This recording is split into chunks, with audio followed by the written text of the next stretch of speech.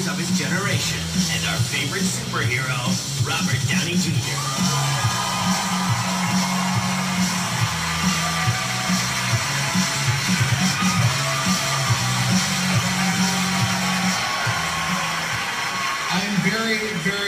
Very humbled and grateful to be here. I have 3 words for you. Eddie Van Halen. The man we honor tonight as our first ever guitar god is a musical genius. He is a virtuoso. He took the instrument of Les Paul, Muddy Waters, Eric Clapton, Jeff Beck, and Jimi Hendrix, and somehow made it even more electric. Right from his very first eruption, Eddie's dazzlingly fast, endlessly melodic style blazed the trail for a million future guitarists. They all tried to follow Eddie's two-handed tapping, his effortless hammer-ons, and his artful pull-offs, and wondered aloud, how the hell does he do that? Someone once asked Eddie Van Halen if he ever took formal guitar lessons, and he said, no, that's why I do all this crazy stuff. You only have 12 notes, do what you want with them. And Eddie did exactly that. He did what he wanted with his own 2 hands, and in a flash, the rest of the listening world wanted what he wanted too.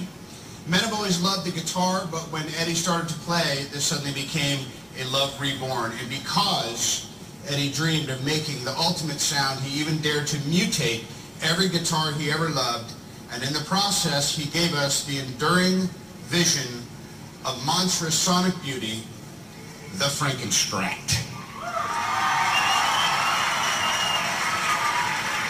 There are brilliant musicians who play by the rules, and then there are the true revolutionaries who just make up their own. Here's a look at the track record of a rock and roll revolutionary, Eddie Van Halen.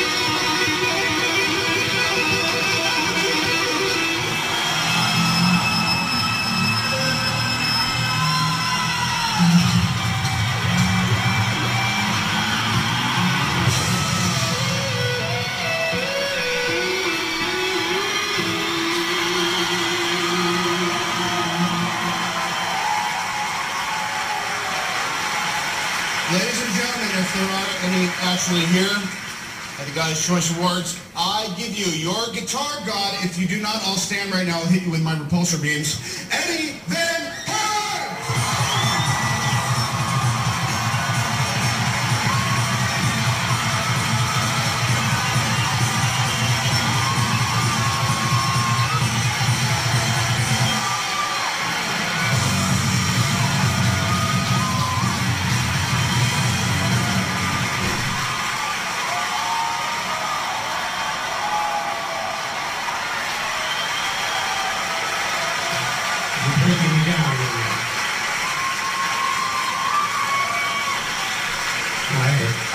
an idea of what to say on the way over here. Excuse me, I'm a little choked up here. When my mom, dad, and my brother and I first came to America when I was 7 years old, we came here with 50 bucks and a piano. I'm living proof. Anything is achievable. All right. I started drinking when I was 12 years old. When I started playing guitar, I quit a year ago, 42 years later. That also shows you anything is achievable. I want to thank my best friend and my son, Wolfgang, my brother, Alex, my friend, Matthew Bruck, and Ryan Noto, most of all, my wife-to-be, Janie.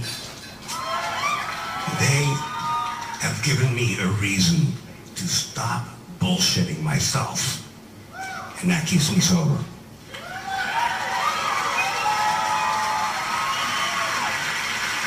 I don't do what I do for this, but man, it sure feels good.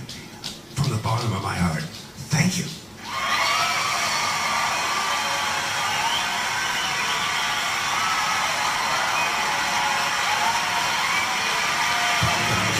Please welcome rubber comedy legend, Triumph the Insult Comic Con.